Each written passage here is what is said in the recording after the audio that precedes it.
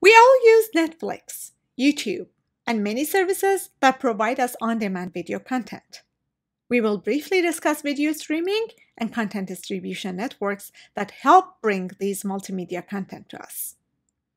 Video streaming is basically sending a pre-recorded video file on demand without waiting for full download before playback to the user.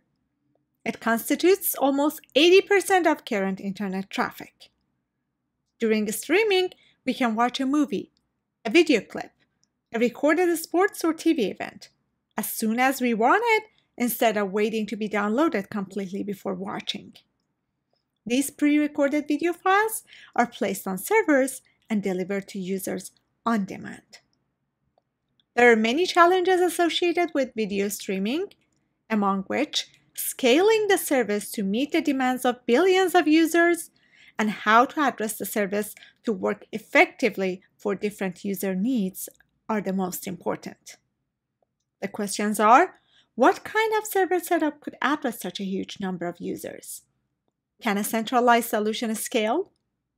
What kind of services and user mobility and connection needs should the provider address? A solution to these problems are provided in a distributed application level infrastructure. However, to understand the solution, we first need to understand the video traffic itself to understand the requirements of the application, and then approach this application level infrastructure. Video is a sequence of images that are displayed to the user at a certain rate. For example, 24 images per second or 30 images per second.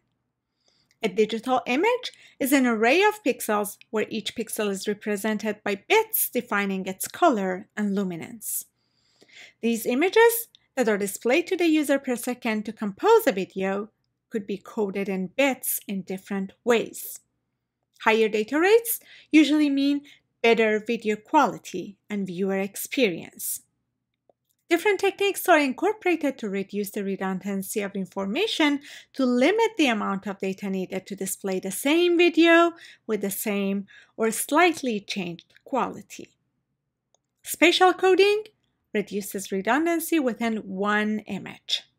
Instead of sending all values of the pixels that have the same color in an image, it finds all of them that have the same color and sends one color value for all, a number of times the same value is repeated. Temporal coding reduces redundancy among consecutive images.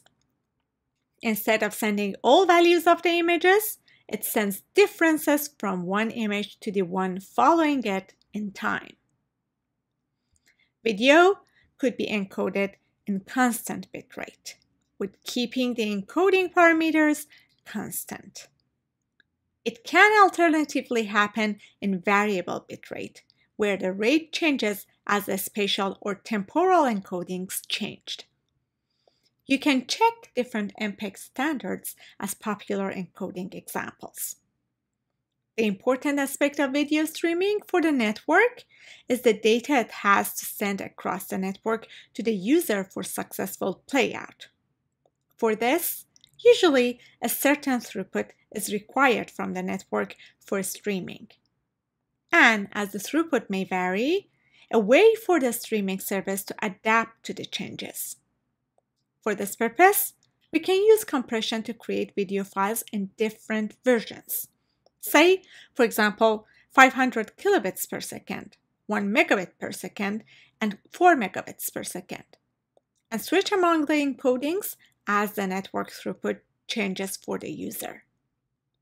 We will discuss how we can do. Many of the video files we watch are streamed through HTTP. This means the video file is transferred as an HTTP object, which is then buffered and played at the client side.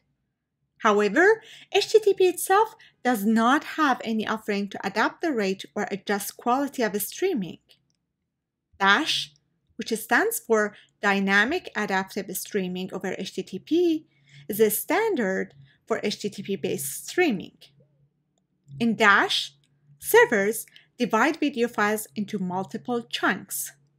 Each chunk, which is a video with a length of a few seconds, is encoded at different rates and each differently encoded chunk is stored in a different file with a different URL.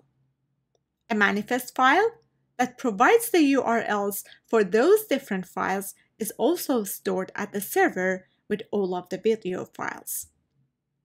When client wants to stream a video, it first requests the manifest file. Throughout the connection, the client monitors the bandwidth of its connection to the server, and based on its device, as well as bandwidth information and the state of the buffer, dynamically chooses the maximum coding rate that works for the client device given the current bandwidth. Intelligence of Dash is at the client. The client decides what is the good file segment to request based on device and bandwidth. The client decides when to request a chunk so that playback buffer won't overflow or underflow, and the client decides where, based on the manifest file, to request the object file from.